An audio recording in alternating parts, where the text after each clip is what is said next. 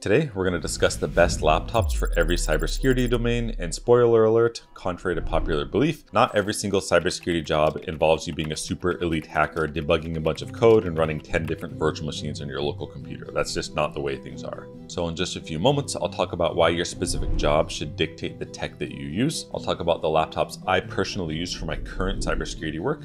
I'll talk about what my whole team uses for their work, including the engineers, and then I'll finally go over the last 4 or 5 different cybersecurity jobs that I had and the actual laptops I used for those jobs. After this video, you should be able to walk away knowing exactly what to buy in your career, and if you don't know what you want to do yet, you'll at least be able to make a nice informed decision. All right, so let's just get right into it. So the best laptop for cybersecurity, it strongly depends on the domain and the job you're actually doing. So before you get mad, just hear me out. So the vast majority of cybersecurity jobs don't actually require any specialized hardware. If you think about GRC especially, any of those kind of soft analyst positions, even a lot of architecture and engineering jobs, a lot of those are like SaaS based and browser based. You don't really need anything. You just need something that has a lot of stability, predictability, it's easy to use, and has a long battery life. And if you're like me, you're using the laptop all day, you just want it to work every time and be stable, and you don't want the battery to die really quick. And for me, I just ended up defaulting on the newer MacBooks. That's like the M series MacBook. I've used a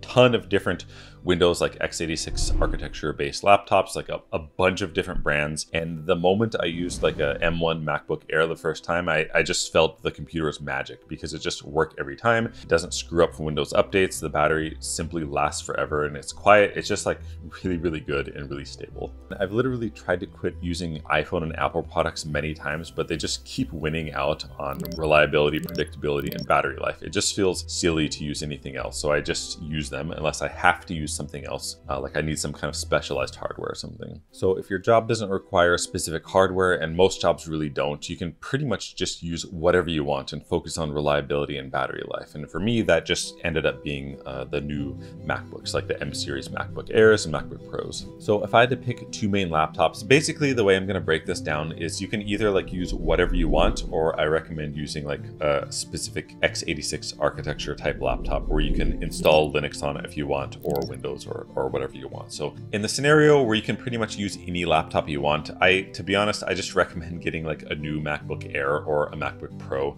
if you need extra power for some reason. I used to use a MacBook Pro M1 when I was doing editing and all that stuff myself, but I switched to the new MacBook Air M4, and I just literally use that for everything. Like all my architecture and engineering and all my random stuff, it's just done on a MacBook Air. And for the x86 side, like if you need specialized hardware, because you need to install Linux, or you need to build, you need like some special environment to build something, like you're developing something. I recommend getting like a Lenovo ThinkPad, like a modern one, like maybe the X1 Carbon, or any other like decent ThinkPad, because they're just really reliable in terms of like non-Mac systems. You don't have to get that exact one. You can do research and figure out what's good, but I'll just, MacBook M1, or not M1, but MacBook M series, MacBook Air, MacBook Pro, just get an Air if you don't need to do heavy stuff, or any kind of modern Lenovo ThinkPad. So I'm going to break down which cybersecurity jobs, or rather which domains, benefit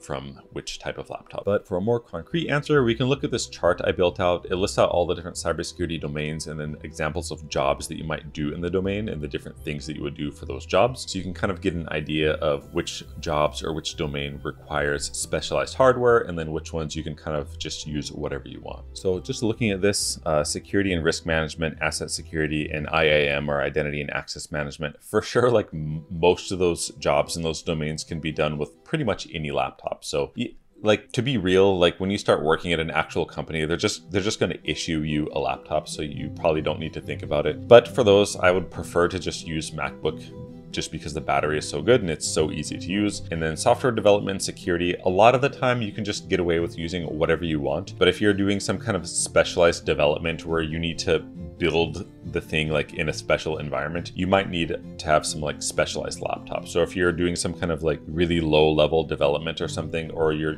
need to use a library or something that relies on a different architecture, it's a bit rare, but it just depends on what you're doing. You might have to use like an x86 based architecture laptop or something like this, but you'll pretty much like know if you need to do that, because if you're working at a normal company, they'll just issue it to you. So development and security, it just kind of depends on like what you're actually developing, right? And then for communications and network security, in my opinion, like most of this can be done with like a MacBook, right?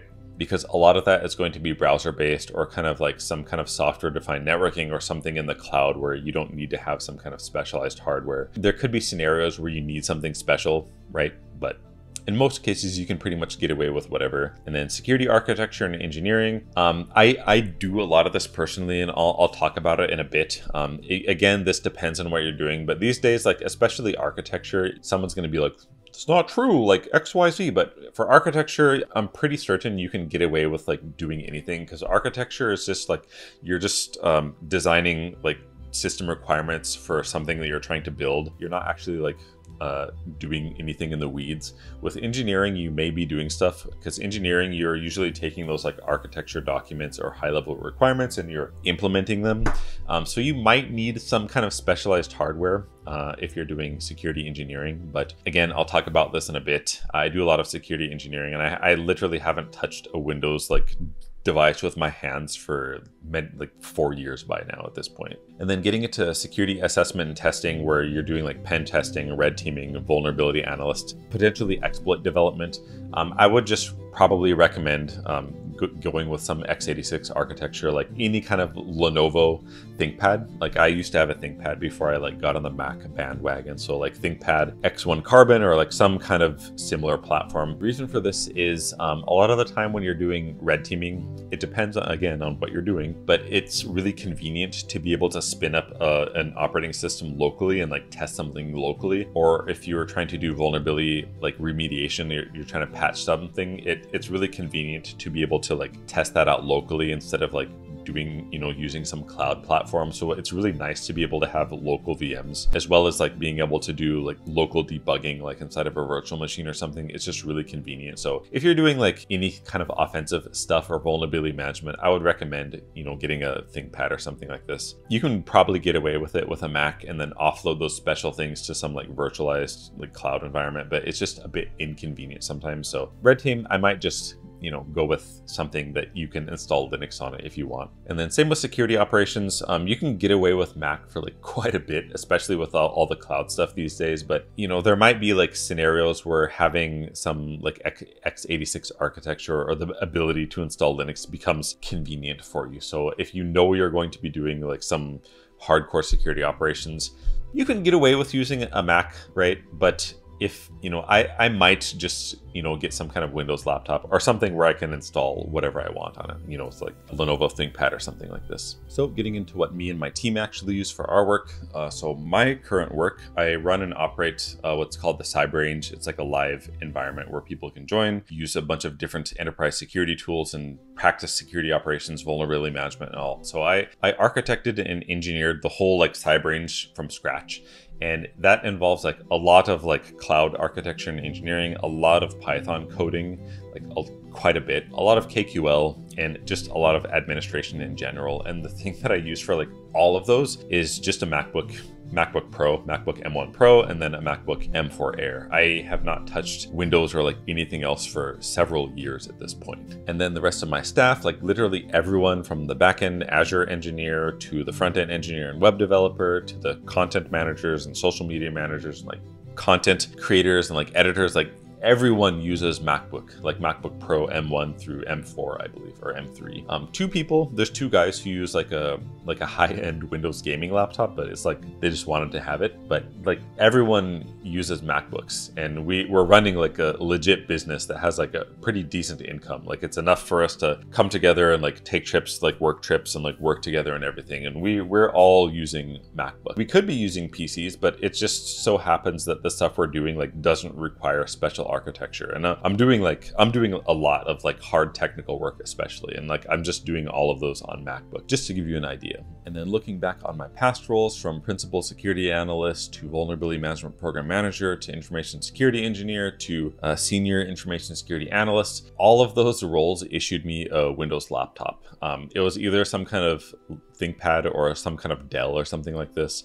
They didn't have to be Windows laptops, except for one of them, the vulnerability management job, because I was doing some local vulnerability remediation testing, and it was just really convenient to be able to make VMs that match our environment where I could test stuff inside. I could have done that in the cloud, of course, if I had a MacBook, but it's just really convenient to be able to do that stuff locally. So pretty much like all those jobs, I had Windows laptops, but only one job like kind of really required it, just to give you an idea. So finally answering the question, like what laptop I think you should buy. If you're just getting into your cybersecurity career and you want to save money and you don't really know, I would just go out and get some refurbished ThinkPad or something like this. You don't have to spend a lot of money, and it's, you know, you can pretty much do everything with it. But if you have the money and you know you're not going to be doing something that requires like really specialized hardware, like you're going to use the cloud for your VMs or whatever, I would pick up just any like M series MacBook Air.